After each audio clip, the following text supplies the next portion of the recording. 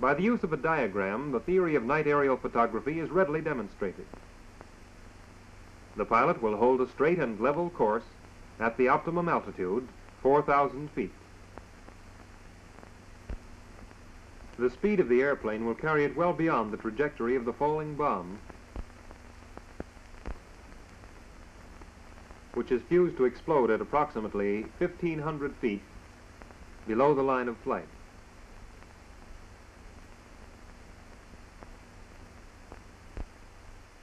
Pointing to the rear and downward from the airplane, the photoelectric cell will be activated by the light flash, causing the exposure to be made.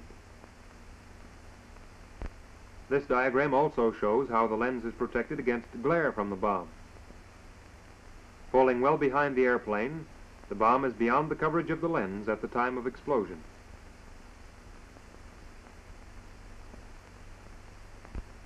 In flight, the degree of crab of the airplane is given to the photographer by the pilot, and the photographer immediately makes the adjustment for the variation in flight by using the calibrations on the mounting ring.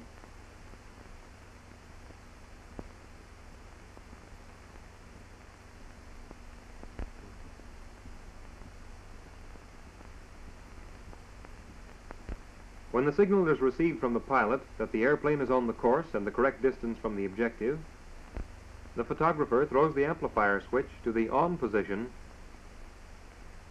and releases the bomb. When the flash of the bomb is seen, or the explosion heard, the switch is thrown to the off position and the dark slide replaced in the film holder.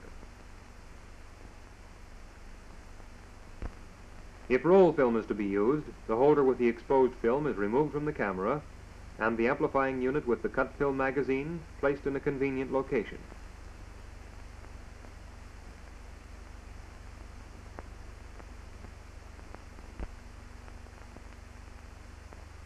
Checking the electrical connections is essential after the amplifier is removed from the camera. The A1B magazine is then placed on the camera,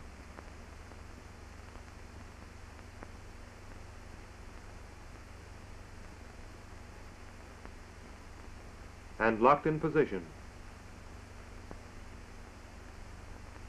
Winding the camera is necessary each time a magazine is changed or an exposure is made.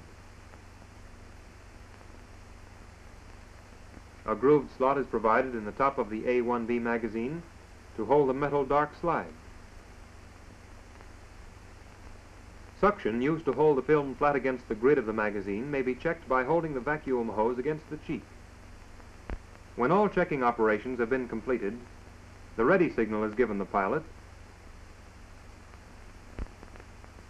and the photographs made as previously shown with the cut film magazine.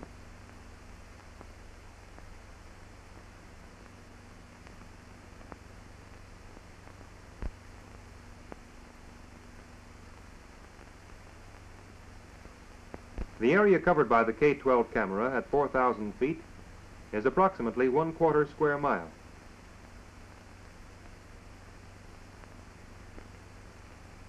For purposes of aerial mapping, it is highly desirable that successive photographs have overlapping fields of 35%. This will assure the photographer of complete coverage of the objective and is of material benefit to the interpretation officer if the photos are to be used for map making or stereographic purposes.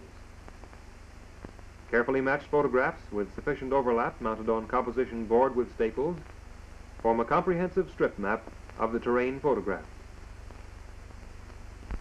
Under cover of darkness, an airplane on a reconnaissance flight equipped with the K-12 camera will be able to accomplish missions impossible with daylight photography.